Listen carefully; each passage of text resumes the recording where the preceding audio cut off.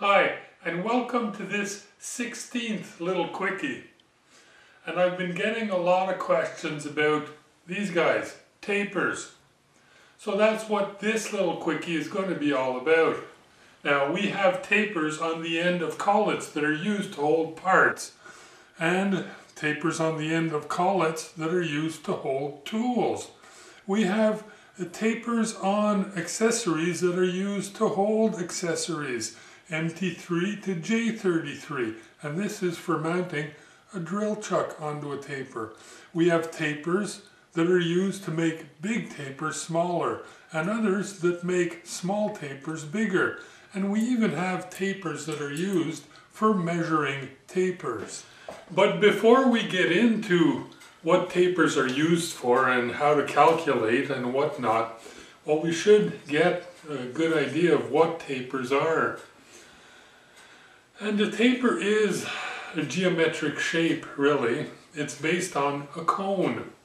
Now, a taper is a cylindrical shape, but it doesn't have a constant diameter. The cross-section of a taper is round or circular. That's why we say it's cylindrical. But it goes from large to small, or from small to large, in a constant and progressive way.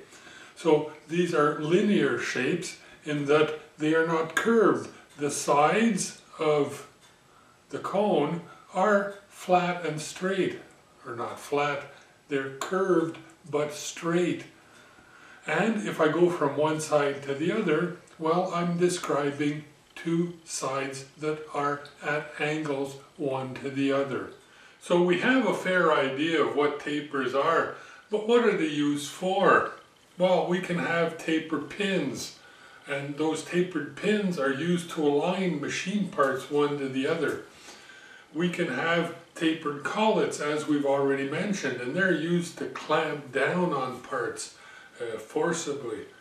And we have tapers that fix and position tools, and if we think of tapered shank drills, well, we realize that those tapers fix the tool into the spindle as well as center it and position it.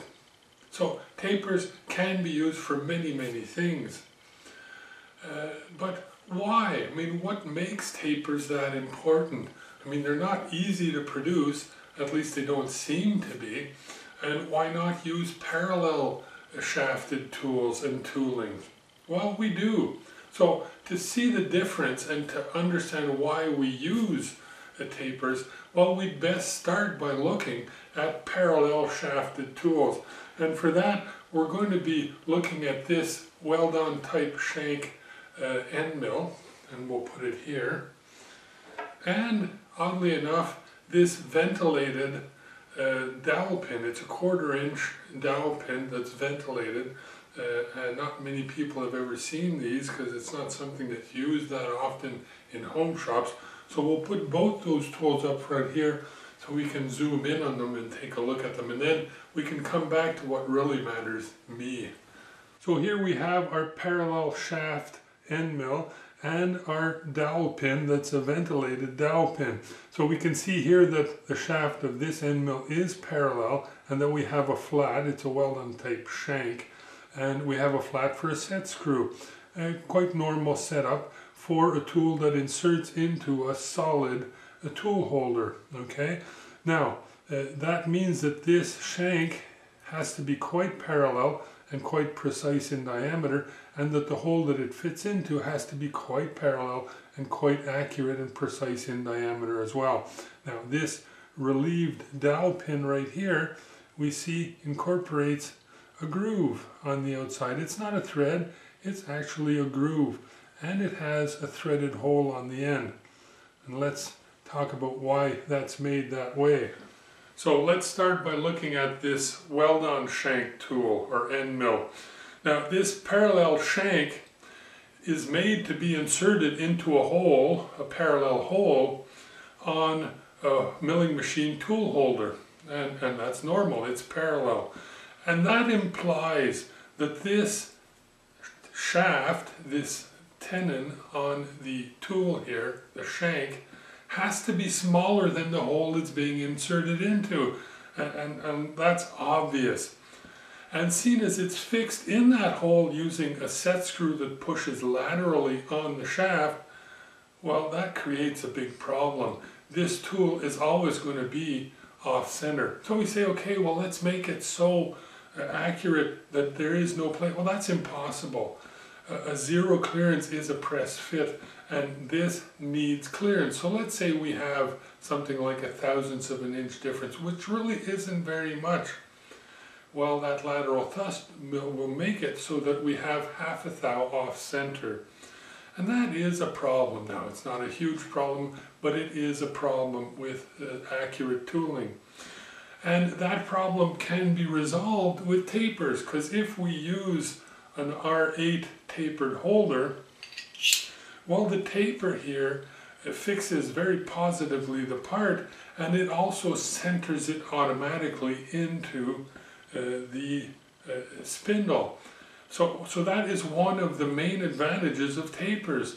Tapers, as far as tooling, rotary tooling goes, well, tapers center things on the axis of rotation automatically.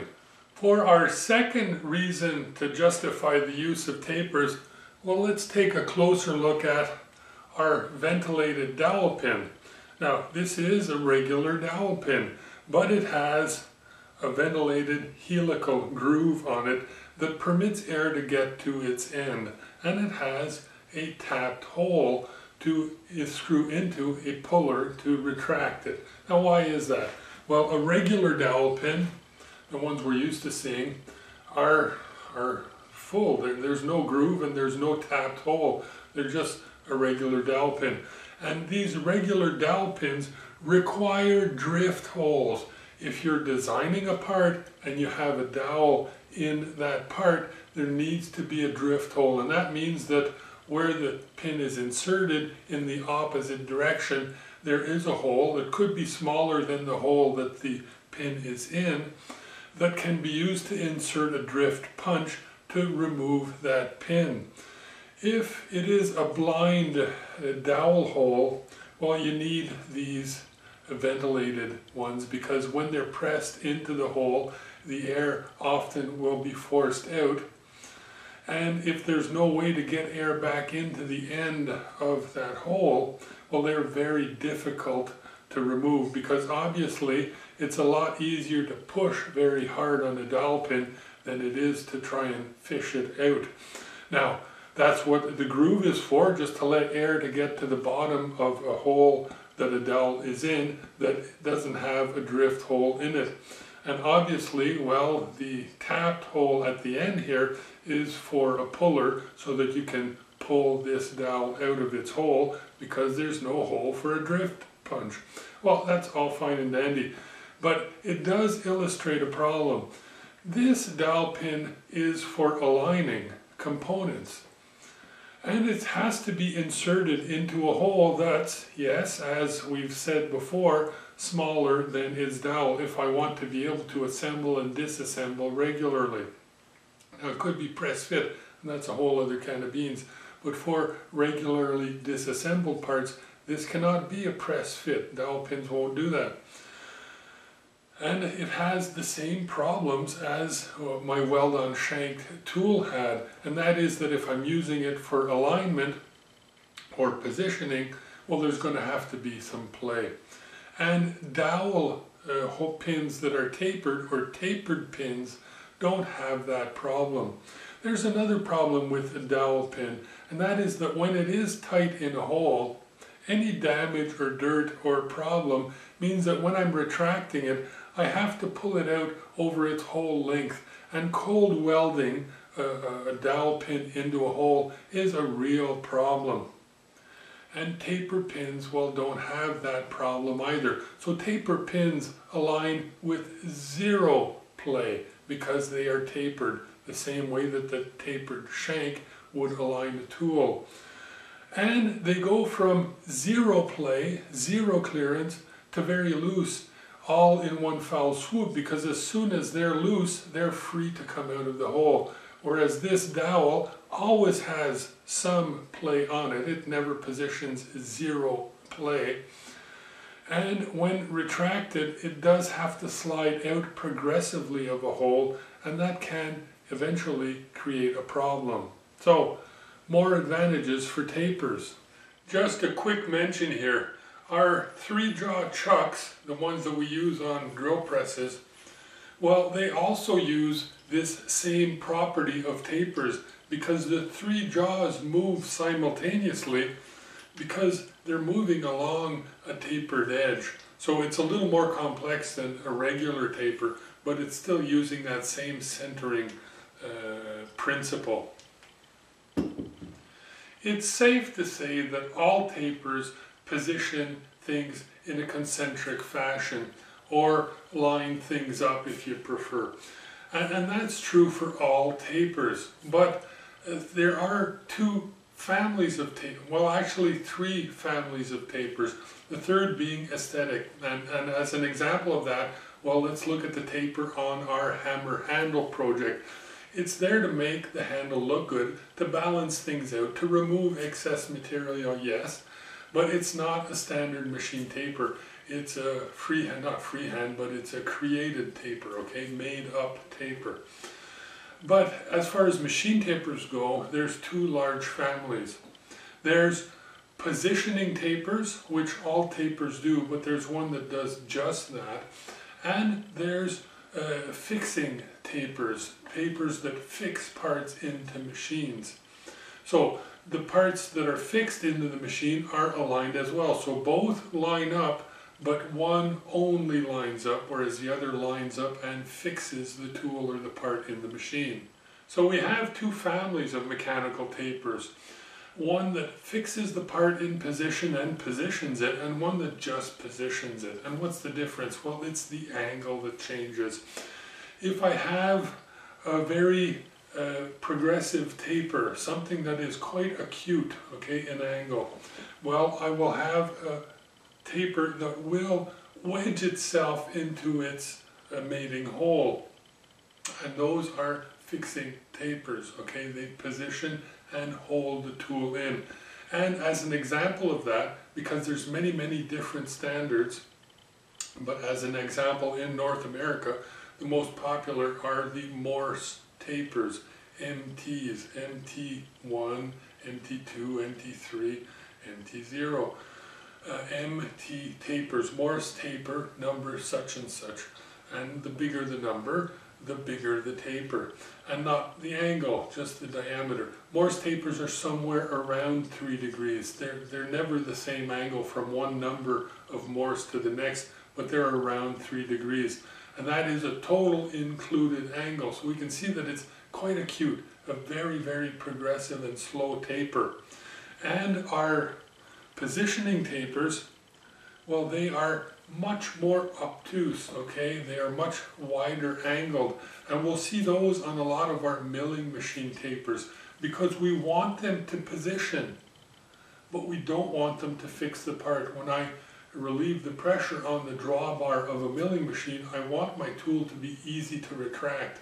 I don't want it wedged into the spindle.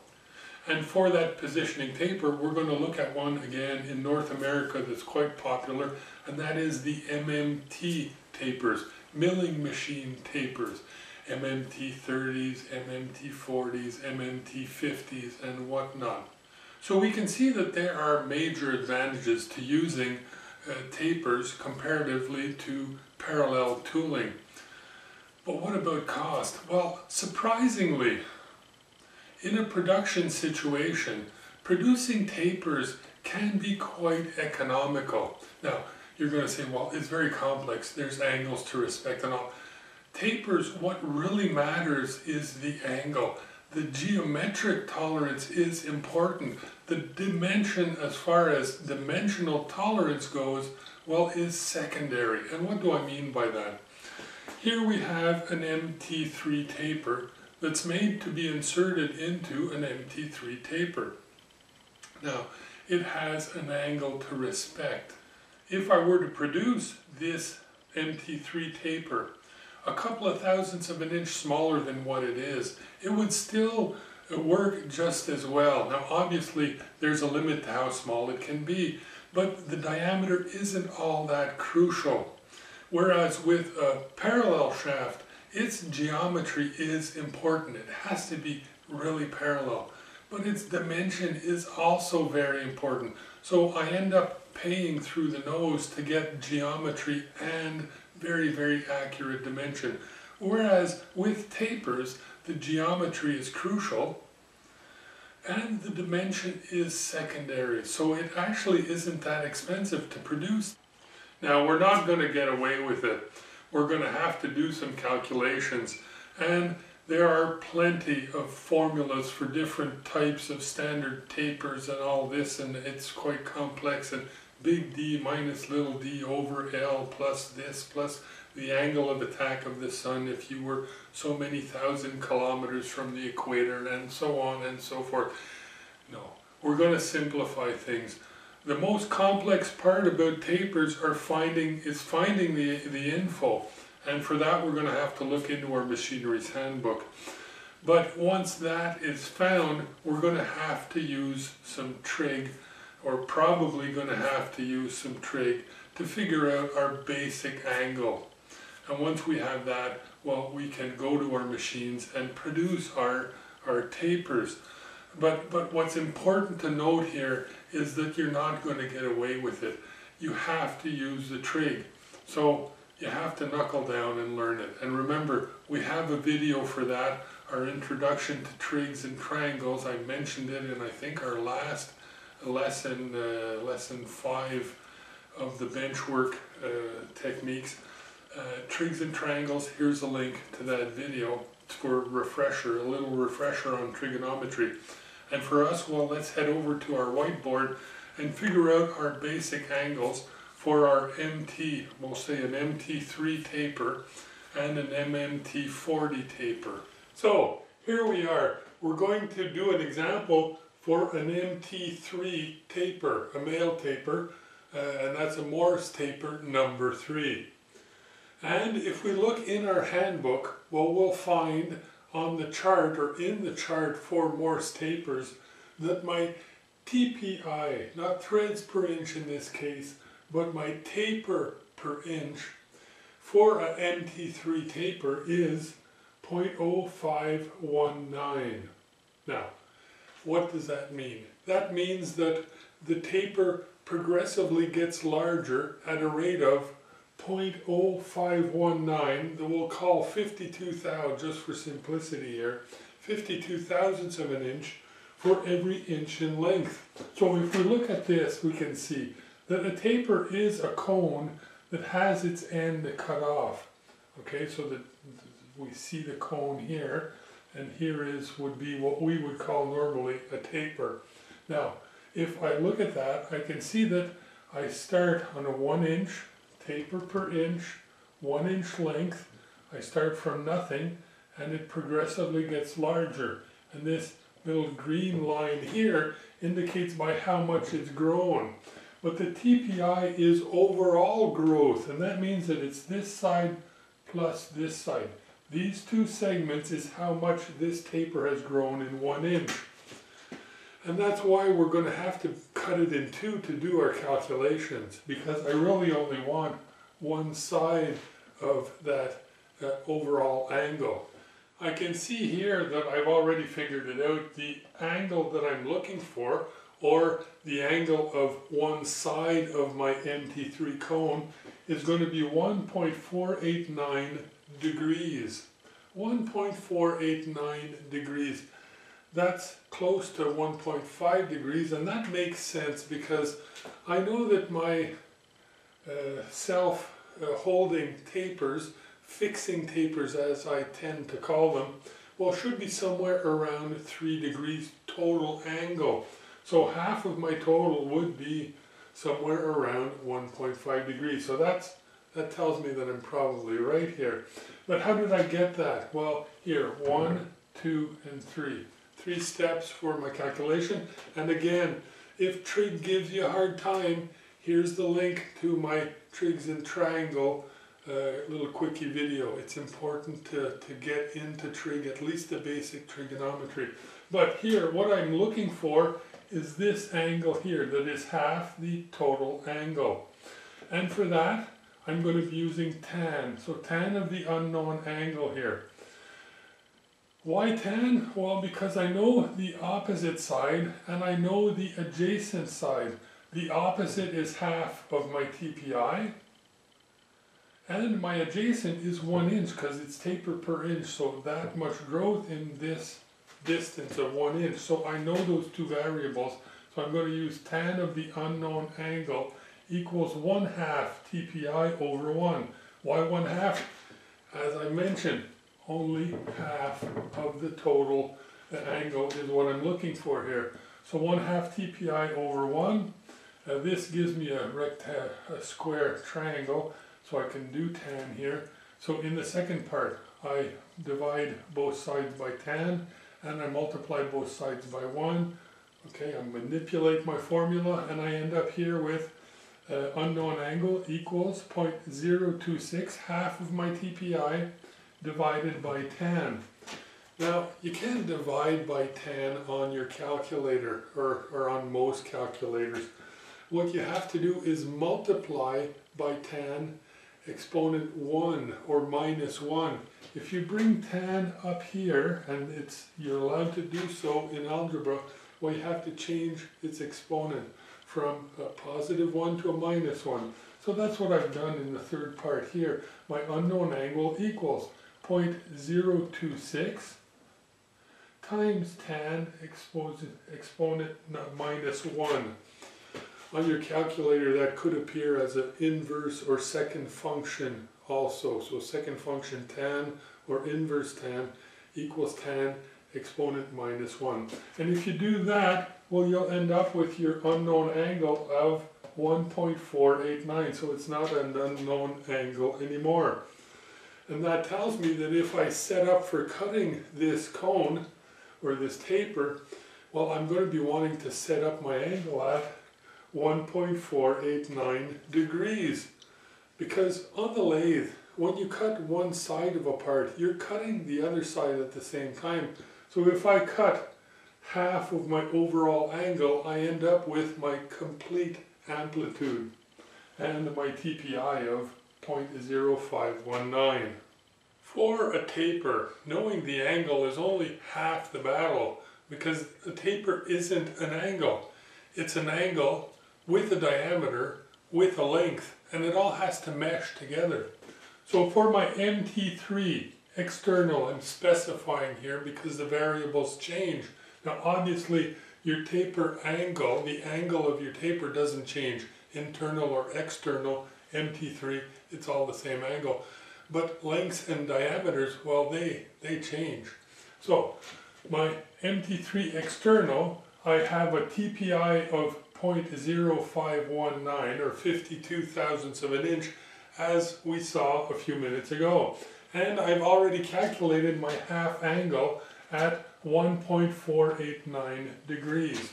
Great. What's its diameter? Well, the taper doesn't have a diameter. It has a multitude of diameters. So it has a diameter, but where? Well, we want to know its diameter at its start or at its end.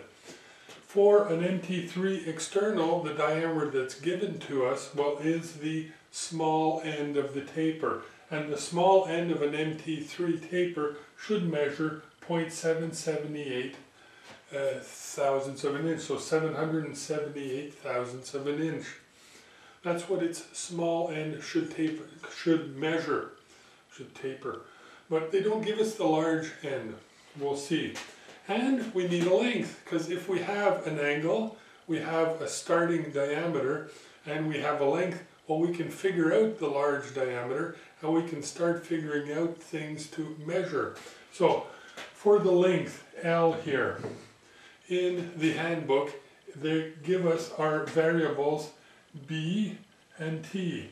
B being the overall length of the taper, including the tang for our male taper, and T being the length of the tang. Okay, so I have to subtract that length.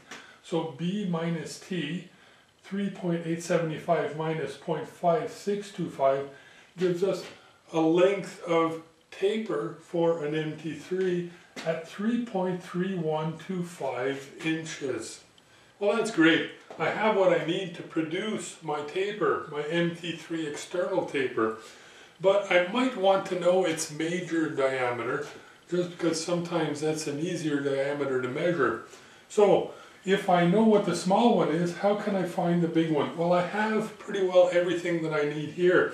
I have my starting diameter, I have the length of the taper, and I have the taper per inch. So if I go my starting diameter plus 3.3125 times the taper per inch, well, I should have my large diameter, and it should be somewhere around just a little bit under 1 inch for an MT3. So let's take a look at that. 0.778 plus open brackets 3.3125 times my taper per inch 0.0519 close brackets equals 0.9499. We'll call that 0.950. 0.950 inches. There, forgot that. 950 inches. 950 thousandths of an inch. And that's my major diameter. But all this is great, but there is a problem, and that is that producing a taper is one thing, measuring it is a whole other can of beans. Now, why would I say that measuring tapers is a problem? Well, because it is. Now, measuring a male taper is hazardous, and measuring a female one, well, it's almost impossible. So let's take a look at how to measure the male one. We have a part that is not parallel. So let's say that we wanted to measure the diameter, because for a taper to be good, we need form, we need angle, and we need dimension. And we have to get all three bang on if things are going to work out. So let's look at dimension and say I want to measure the diameter. Well, as we've mentioned already, at the start or at the end, let's say we want to measure the small end. Well, that's very difficult to measure because we have to get our micrometer to sit at the very lip of the part and just sort of hook onto it and gauge if we're holding it properly, and it's really not a very good situation. Quite difficult to do. If, however, I want to do the larger diameter, well, that one's a little easier to measure. I can use my micrometer and I can come down, but I have to purposely hold myself perpendicular to the part. Okay, and because there's no parallel surface on this, this is not a pin, it's a taper, so my micrometer will not sit naturally perpendicular like it is when, well, like it does when I'm measuring a parallel cylindrical shape. So that's a problem, and I have to play with it. I have to move around and measure in several different places around that edge and average out. And I see here that I'm about 950 thou and about a half a thou over. So 5 10,000ths over after about 6 measurements here would seem to be about at what I'm at. So about a half thou over what we saw a few moments ago for my large diameter. But you have to remember, you really have to measure several times in several places because you're measuring an edge here.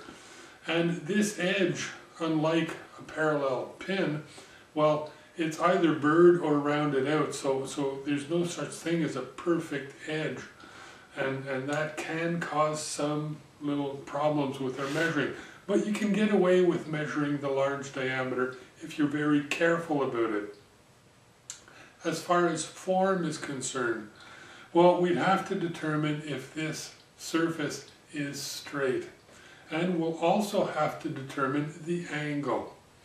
So form and angle are quite a problem, but they can be measured, and we'll look at this a little later, using a sine bar, a V-block, a good calculator, and a little patience. The internal MT3 taper, and I have one here, well, is very difficult to measure because the diameter that we have access to is the largest diameter, and it's difficult to measure for the same reason that the small diameter on the external taper was difficult to measure.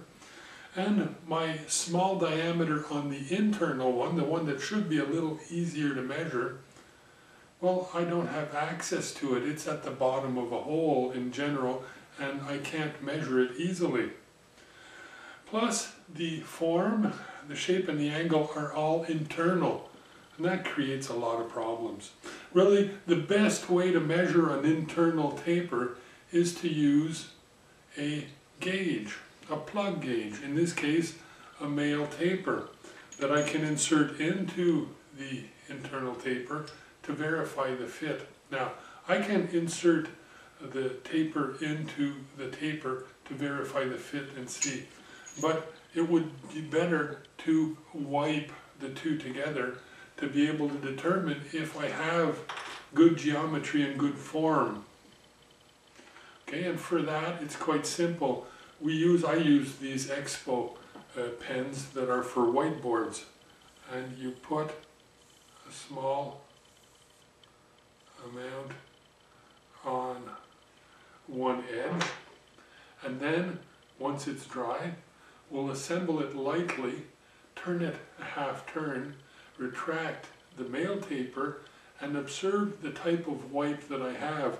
If this very, very thin thickness of ink wipes off the part completely or almost completely, well, I'll know that I have a good contact, and that means that I have good geometry and a good angle.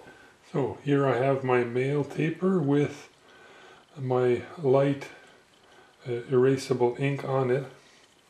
Here I have my gauge, or my female taper. I'm going to assemble them lightly and twist them together just to make sure that I'm wiping completely. I can disassemble and take a look at the result. I can see that I have quite a good wipe almost right up to the top here. So actually this is not a bad assembly. We have a fairly good contact here. A bit of marking at the center, and that can be due to some scratches on the male taper here. Well, measuring a male taper with traditional measuring tools is a bit of a hassle. And we now know that measuring a female taper with traditional tools is almost impossible. You can use gauge balls, very, very accurate steel balls inserted into the female taper to measure depth of insertion. Please don't start getting excited with the words I'm using here, but that is complex and requires some serious math skills. I wouldn't recommend it. Really, gauging is the way to go, and that means that if you have to produce a female taper, well, you should produce a male taper first, because we can measure very accurately the male taper. Now, once you have that accurate male taper, you can use it as a gauge to produce your female taper. Now, that's a lot of work, but you don't discard your gauge once you've used it. You keep it and you store it carefully, because the same tapers tend to come back as far as jobs go. MT2s, MT3s, and MT4s you'll be seeing on a regular basis, and once you have your gauges for those, well, you keep them and you don't have to start over that part of the job every time. And to produce a male taper accurately, well, we have to be able to measure it. And we can do that with a sine bar and a V-block. So let's take a look at that. So here we have a sine bar, and this sine bar should permit us to measure the angle on our taper, but there's a few problems here. Now, if I put this taper on the sine bar and lift the sine bar to half the angle of the taper, it's going to be difficult to come up to it with a dial indicator and verify that I'm parallel to my surface once I'm at the proper angle, because the angle that the cone depicts on the sine bar is going to change its angle that it's going to be checking here. I have to have this angular cone parallel, perfectly in line with the sine bar. So that would mean, why don't I put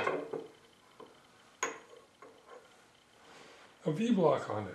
Now the logic here is that if I put a bar, and this is a parallel bar, in the V-block, and I come over it with my dial indicator, I'll see that it is parallel to the base and all is well. So that if I put my taper in there, okay, and bring it up to half the angle of the taper, I should be able to do the same thing.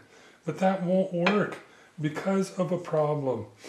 This taper sits deeper in the V at its small end than at the big end, whereas the parallel bar sat evenly in the V.